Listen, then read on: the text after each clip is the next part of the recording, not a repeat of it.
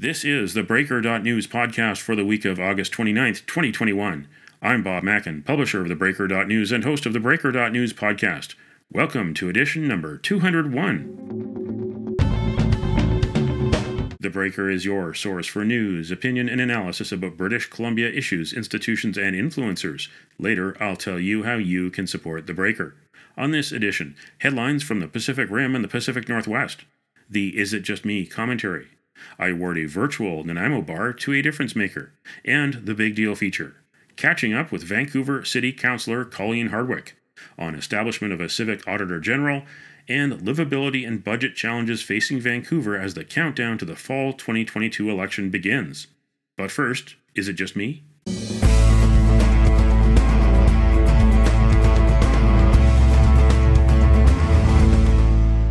Is it just me, or the Trudeau Liberal election campaign is not going the way the party had hoped? The Grits assumed their snap power grab election would be a cakewalk. But here we are, before the halfway mark, and Conservative Aaron O'Toole and the NDP's Jagmeet Singh both look better prepared than the Prime Minister who decided to make this all happen. Trudeau called the unnecessary election the same day as the fall of Kabul amid the fourth wave of the pandemic and wildfires in BC's interior. His failed wedge issue over the federal public service vaccine mandate, his use of she-cession and she-covery, the First Nations blockade of his campaign bus in Victoria, Twitter labeling Deputy Prime Minister Chrystia Freeland's video of a doctored Aaron O'Toole interview as manipulated. The PM admitted he didn't pay attention to monetary policy.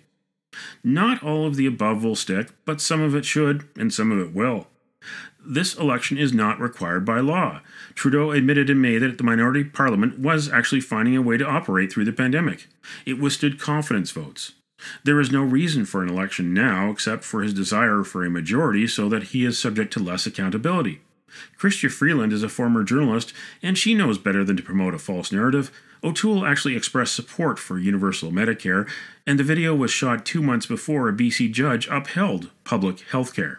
Finally, a G7 leader admitting he doesn't pay attention to monetary policy while standing in front of the Port of Vancouver, a key national economic generator. That's astounding. It's Trudeau's job as chair of cabinet to know what is going on and to ultimately make decisions based on Canada's economy. Maybe it's time someone else take over the job. What do you think? Email bob@theBreaker.news.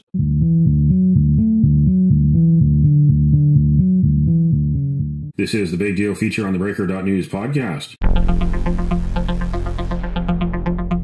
My guest this week is Vancouver City Councillor Colleen Hardwick, an independent city councillor who is in her first term. She was elected in 2018 as a member of the NPA. Before then, she was a tech entrepreneur and a film producer. Federal politics is getting all the attention these days, but at City Hall, a new hire, Auditor General Michael McDonnell. Vancouver finally has a corruption and waste watchdog. Colleen, you were the driving force behind this whole project, behind what we have now in Auditor General at City of Vancouver. It's been a 2-year quest. What was your thinking behind this? Well, it's funny. It was 2 years ago in August during the break that I did the underlying research on the Auditor General practice across the country. I had been concerned about the precipitous growth of the budget in the city and structural changes I had noted in the way that the city's business and financial plan were operating. And so I felt it was important to bring an independent oversight to staff. Currently, all of the internal audit function reports to the city leadership team of management, senior personnel, rather than council. And I think it's really important to the residents of Vancouver, to taxpayers and users of our facilities to know that there is an independent set of eyes on the operations of the city that reports to the elected representatives. British Columbia did have for a short time a municipal auditor general, but it never really got off the ground. It never even audited Vancouver, the province's biggest city. But now we've got a city auditor general in Vancouver who has free reign to look under whatever rock he sees fit. Well, it's interesting that Vancouver is the only major North American or Canadian city rather that didn't have an auditor general. But in the province of Quebec, in contrast, every municipality with population over 100,000 has an auditor general. So my hope is actually that Vancouver's leadership will have an effect on the other large municipalities within the province. So it is setting a new bar locally. Sadly, the Auditor General for Local Government that's since been disbanded was responsible for 180 municipalities, which really was spreading much too thin compared to the kind of detailed work that needs to be undertaken. Now, when will the office be fully up and running? Well, the first 100 days, and this is one of the things that really impressed us about Mike McDonnell, was he had prepared a presentation on the first 100 days and what his objectives would be. And he set out immediate priorities, intermediate priorities, tertiary priorities in the areas of human resources, structural necessities, and knowledge of business. So if he's starting on the 7th of September, October, November, December, it's going to be the end of the year, realistically, to get the building blocks in place. It's going to be a challenge to find staff. There's, a very challenging, I think, HR situation out there currently during the pandemic times. So I think he's got his work cut out for him getting the office set up. And then, of course, we'll be going into our budget period as we come into December for 2022. So I think realistically, we're looking at a 2022 start. But I know that Mike, from our conversations, is already looking for low-hanging fruit. Well, we've got some real challenges ahead of us. As you know, in the 2021 budget, Council approved a 5% property tax increase. But had it not drawn down on reserves, that would have been a 12% increase, because we took $57 million out of our reserves to keep the machine running, so to speak. And that money's gone now. And so the challenges are going to be very real as our revenue sources are not 100% back. Parking, for example, which is a lucrative area for the city, not 100% back. And there's a lot of changes, I think, that we are going to be seeing in parking on the horizon. And they've all got a price tag attached to them. So it's going to be a challenge getting through this year. But as you pointed out earlier, 2022 is the election year, and so that the council that is elected by the end of 2022 is going to be making decisions not only about the next year's budget, but for the 5-year plan ahead of it. And I would see the Auditor General as having a really pivotal role in that, 5-year financial plan as much as any individual year's budget. Vancouver City Councillor Colleen Hardwick, who is our guest, referred to parking, and one of the big political struggles to come is about the proposed climate emergency parking tax on parking in residential areas. Well, I haven't committed the schedule to memory of how this is rolling out, but to me, it comes back to a larger problem that the city has in its quest for new revenue streams.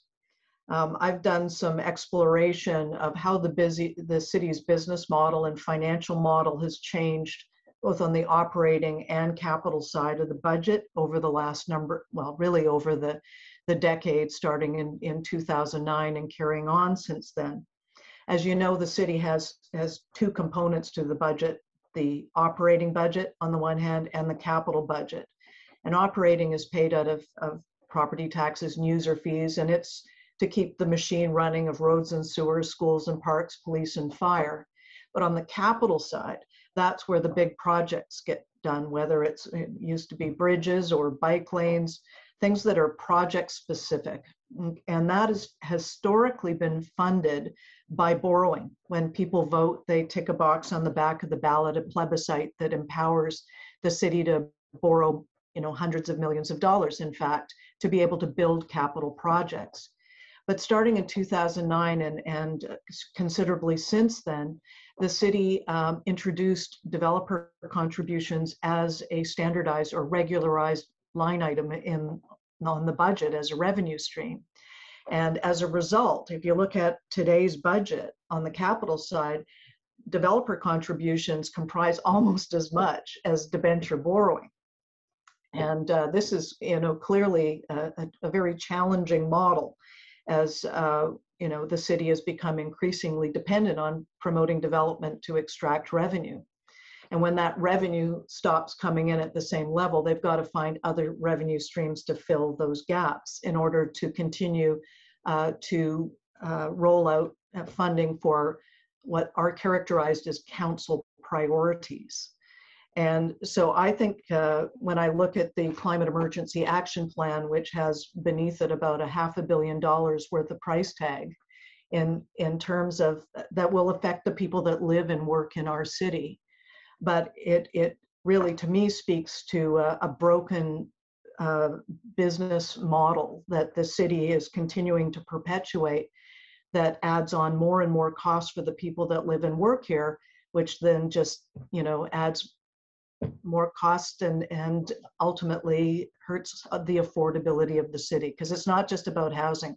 Affordability is across the board. There is an issue now where people are starting to question whether downtown Vancouver is safe anymore, whether criminals are taking over. This happens at a time when police budgets are an issue. Is there a solution to this? What can be done? Well, these are complex problems. I recently read, I'm going to do a plug for this book, if you can see it, by Sam Cooper, Willful Blindness, that talks about the root cause of the opioid crisis and the impact of importing of the raw materials for for fentanyl and other opioids, and how that has then gone into money laundering and through the casinos, and how it's all working its way out through our economy.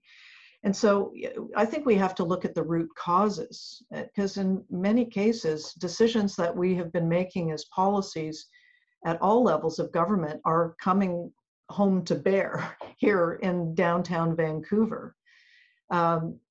It's very concerning. I'm sure that the pandemic has just exacerbated the problem. People are afraid. And they have good reason to be afraid. It's very difficult when the culture is getting to the point where the people that are supposed to be protecting us, namely the police, are derided in such a way, and I just don't see how that helps anybody. I'm concerned about policies that, again, were well enough intentioned, but we didn't consider the unintended consequences, and that's widespread. There's no silver bullet on any of these problems, but I think until we start, looking at them through a more sophisticated and careful lens, instead of I feel like everybody is just afraid to do anything. And that includes protect themselves. And that's playing itself through our elected officials, as well as the people that are there to protect us. So Bob, I wish I had a simple solution for you, but I just think that we have to take a long, hard look in the mirror of what kind of city we want to be in if we're going to allow these things to be perpetuated. And finally, the clock is ticking. It's almost a year to go until the next civic election campaign starts. October 2022 is the election. What is the urgent need for the next year? What can be achieved in the next 12 months? What do you want to do in the final year of your term? Well, I set out to do three things. One was the Auditor General, and that is coming into place. Secondly, was to try and draw attention to the fact that we need to be representing our residents at City Hall. I see that our residents are often treated as impediments or obstacles to what the script would say, the goals and objectives of our values-based organization. And we had one small advancement in making it so that if you want to speak to City Council, you have to at least verify that you're a Vancouver resident or not. Not saying we don't listen to other people, but we should be putting a priority on our residents. And so I will be continuing to work towards finding ways to provide more influence from the residents of the city than they currently have now. So that's one thing that I'm going to be focusing on, because to me it's existential. What are we doing? We're supposed to be representing the best interests of our residents. And I think we have to take a real long, hard look at whose interests we are aspiring to help. And then finally, tied to that, of course, is the question of what we're doing for housing and our planning for the city in the future. I am and have been always a proponent of livable city principles. And I believe that the approach that we needed to be taking to our planning was ground up, focused on neighborhoods and their amenities, focused on complete communities as really defined under the livable city. But I don't see that happening. I see top-down deterministic approaches, sort of either one size fits all or whack-a-mole spot rezoning. So I still want to see a full spectrum of housing data so that we can see what we have, what we could have under existing zoning, and what we need for population growth looking into the next decade and beyond through the lens of pace of change. And pace of change is something that is often forgotten, but incredibly important when you're trying to restore balance in a city like ours, which is so clearly out of balance. That was my guest, Vancouver City Councillor Colleen Hardwick. I, Justin P.J. Trudeau. Sunny ways, my friends, sunny ways.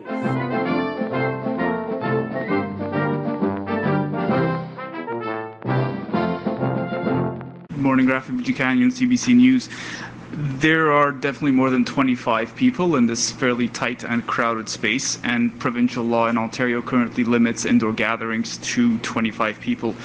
Are you breaking the spirit, if not the letter of the law, to hold a party event and lecture the Premier of Ontario on vaccine passports? I think Canadians are facing a really important choice right now. I think over the past number of months, Canadians saw what kind of big decisions, big choices their government had to make to keep people safe.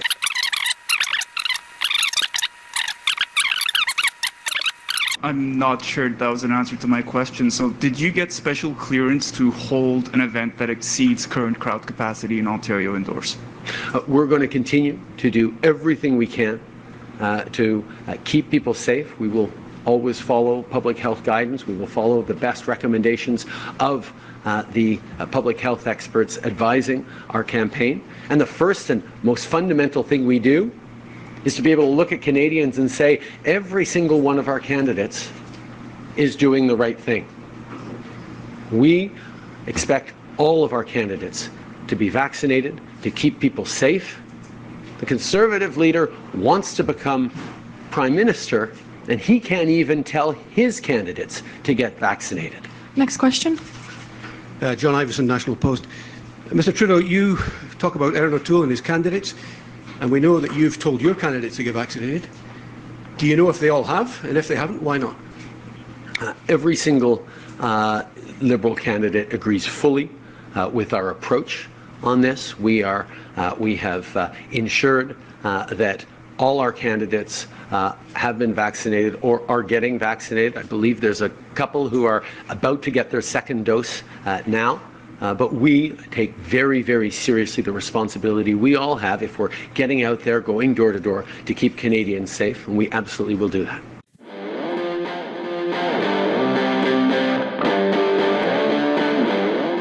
Now it's time on the theBreaker.news podcast for Around the Rim. We look at news headlines around the Pacific Rim. In the Taiwan news, vandals of pro-Hong Kong restaurant in Taipei sentenced to prison. 4 defendants in the Aegis restaurant vandalism case have been sentenced to 4 to 6 months in prison. While Mo Fan pled guilty to all charges, Li Chaoqing, and Chang admitted to every charge but assault. All 4 repeatedly expressed remorse throughout the proceedings and sought to settle the case through arbitration. In Kyoto news, Nissin Foods says 50 billion cup noodles have been sold worldwide. Cup noodles was created on September 18, 1971, and has grown to become a leading instant noodle product. Sales surpassed 40 billion units in 2016 and reached 50 billion units in May of this year. In the New Zealand Herald, Blue Wiggle Anthony Field reveals he's been miming songs for years. Chatting on Nova's Fitzy and Whippa this morning, Field, 57, explained that he's been miming the words to the Wiggles' back catalogue for years. These days under the guise of Red Wiggle Simon Price's vocals.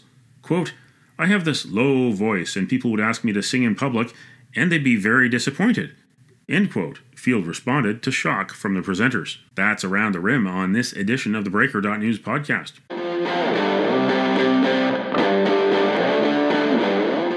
Now it's time on the Breaker.news podcast for Cascadia Calling.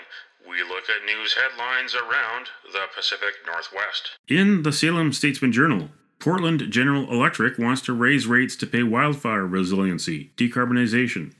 If PGE gets approval for the 2.9% rate increase by the Public Utilities Commission, it would raise costs for 900,000 customers it serves in Northwest Oregon between Salem and Portland by about $7.44 per month starting next May. The wildfires of 2020 knocked out power to more than 200,000 PGE customers, and 421,000 customers lost power during the ice storms in February. PGE said it would use the increase in funds to pay for a new operation system and reduce carbon-based energy sources, such as coal. In the Bellingham Herald, the Canadian border opened 2 weeks ago. How many people are taking advantage of it? Between August 9th and 15th, there were almost 323,000 highway travelers to Canada, the Canadian Border Services Agency reported. Nearly two-thirds were for non-commercial purposes. A week earlier, August 2nd to 8th, only 210,000 total border crossings, meaning there was a 112% increase in non-commercial crossings in the first week after the border was reopened. Vaccinated Americans are allowed to cross into Canada, but the U.S. has not opened its border for non-essential purposes. The closure was extended to at least September 21st. In Czech news, crews respond to another human-caused fire in the Alberni Valley. Port Alberni has seen well over a dozen wildfires this summer. Most have been caught early. They continue to be all human-caused. Some of them are suspicious, and we've even handed those files over to the RCMP for further investigation, said Chief Mike Owens of the Port Alberni Fire Department. In July, 34-year-old Christopher Peterson was arrested and charged with 2 counts of arson. He was released on bail 1 week ago and is under around-the-clock house arrest. And these headlines in the Breaker.news. BC 2030 Olympics Paralympics bid suggests another Winter Games is within reach. Surrey police threatened to sue citizens who caught chief using a personal email account. Read the stories behind the headlines at theBreaker.news. Your face is gone, you won't stand alone. We'll all stand together, 'cause this is our home. And it don't matter what color you are, 'cause love will conquer hate. So you won't stand alone, you won't stand alone.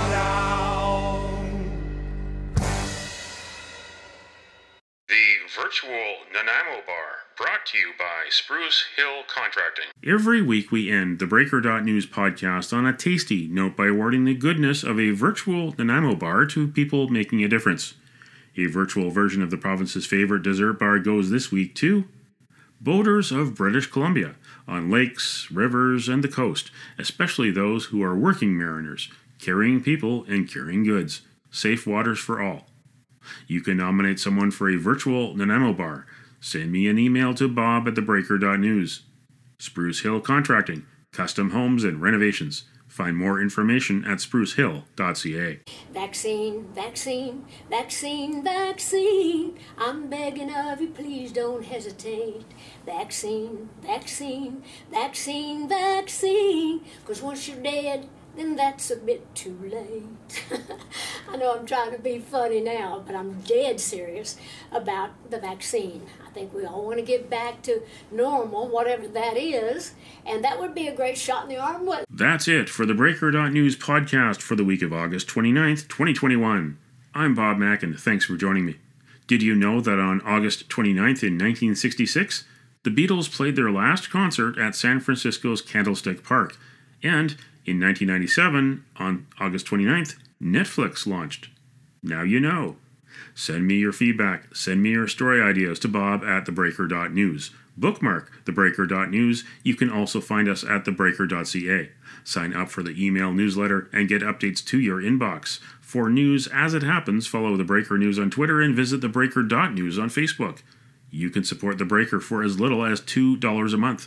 For more information, go to patreon.com/TheBreakerNews. That's patreon.com/TheBreakerNews. Until next week.